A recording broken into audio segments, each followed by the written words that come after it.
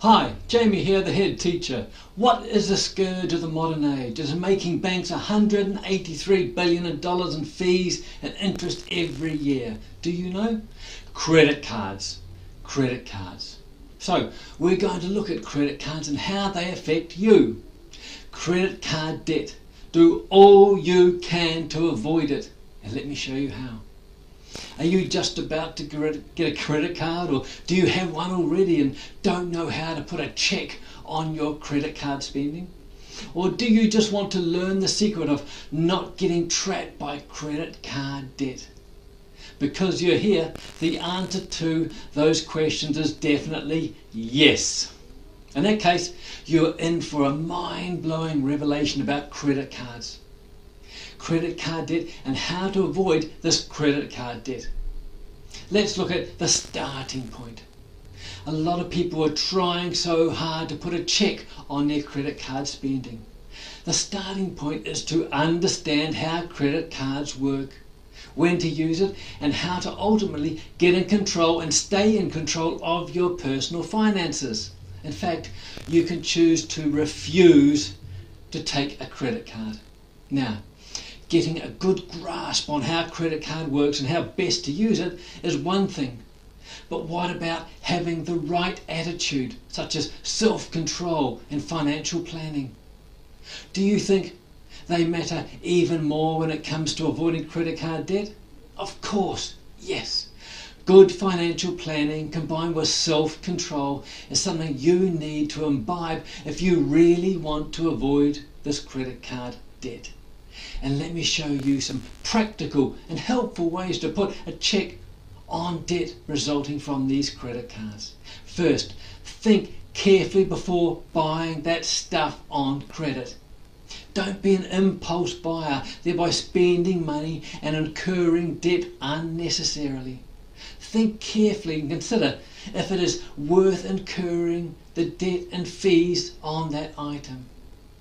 If after thinking rationally and you consider the item to be a need, you should ask yourself whether it is better to pay cash or to use this credit card. Particularly avoid using your credit card to purchase luxury items like TVs or home decor or things or similar luxuries. Instead, pay cash or use a debit card to purchase them. Items such as toiletries and groceries are not worth buying with credit cards. This means even when those disposable items are no longer there, you will still be paying for them. This really doesn't make sense at all. So, what should you purchase with a credit card? Sometimes life throws a curveball at you, like medical emergencies and unexpected surprises. You may have to use this credit card, especially if you don't have cash. But most times, please consider getting and using a debit card. Often, paying cash and carrying cash around can be quite an inconvenience. As a result, you want a means of payment that will eliminate this need to carry cash. So go for a debit card and avoid racking up credit card debt. You can make all your purchases and carry out most of your other transactions that you perform with your credit card using a debit card. But don't forget that a credit card is nothing but a loan tool, meaning you are bound to incur debt by using it. On the other hand, a debit card lets you do all your transactions without owing anything. You're able to tap into your bank account directly to make an instant payment. However, you also need to exercise caution when using a debit card. Just the same way, caution is needed when using a credit card. You have to take control of your credit card expenses. Now, here are some additional practical steps that would help you say no to credit card debt. Give yourself 30 days no credit card use practice. Now you're wondering, what will I achieve with this? Yes? First, it would help build discipline and make you realize you can actually do without credit cards. It is also easier to pinpoint where you're putting your money and how you spend your money when you opt to use cash instead. It will shock you to know where your money is going when you practice this. It will help put your feet firmly on the ground, to take charge of your finances by being careful about how you spend. Consider also getting help for your spending habits.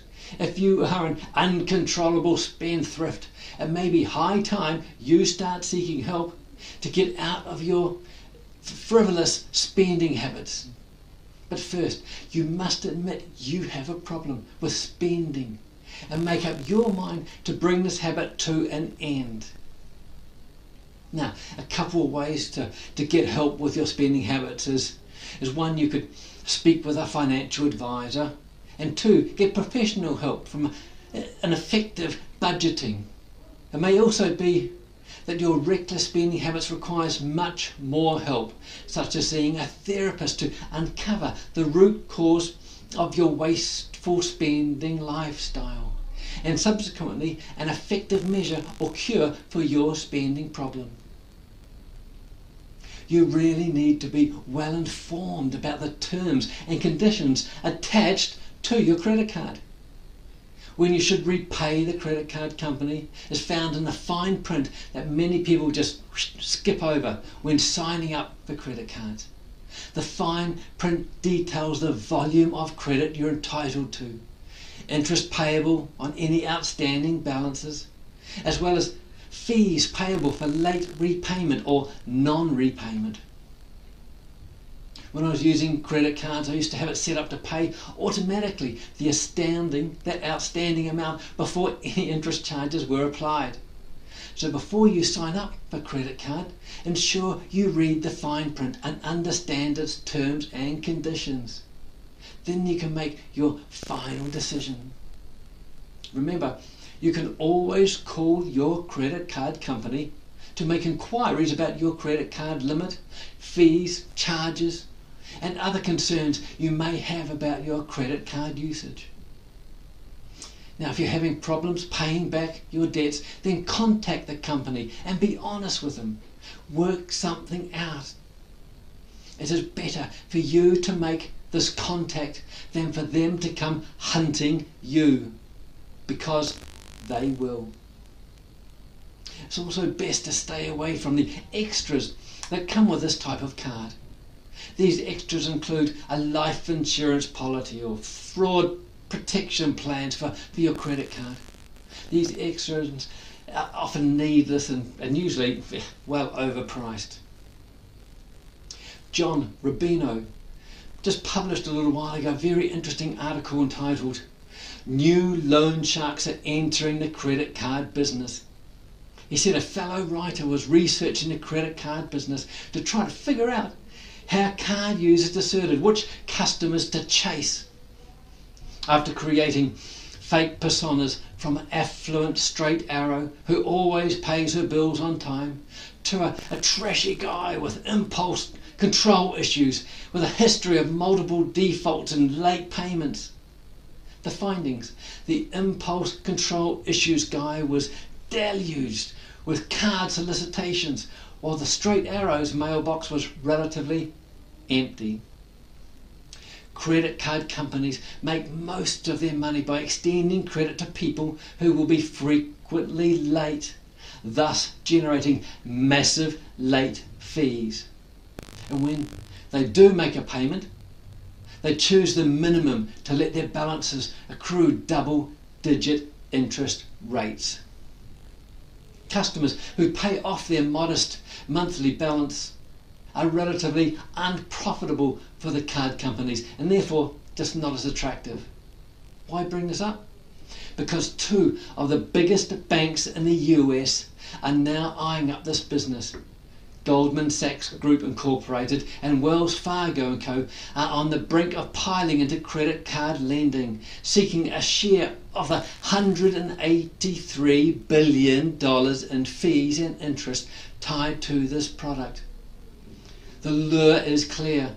The fees and interest US banks collected from their card businesses jumped 12% in 2017 from the year earlier.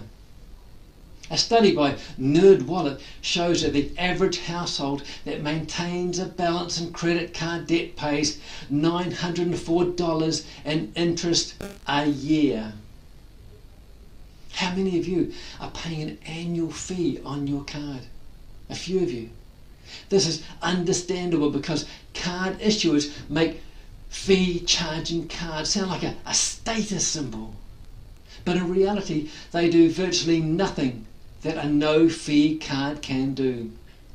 So cancel that high fee card and replace it with one that lets you buy things and accepts full payment at the end of the month. That is any standard issue Visa or MasterCard. Now, if you're not feeding the credit monsters, where are they getting all those billions in interest and fees from? Obviously, it's the poor buggers who can't manage credit, and because they are specifically targeted by card issuers. I have a word for them, it starts with B, but I'm not going to put it on this video. So, this is up to you, and we've gone over the basics of credit card debt and how it affects you. Please, please be careful, and don't keep this a secret. Like, share, and join me with your friends and your families, and subscribe, because if we don't look after ourselves, no one else will. Until next time, this is Jamie at thehedgeteacher.com.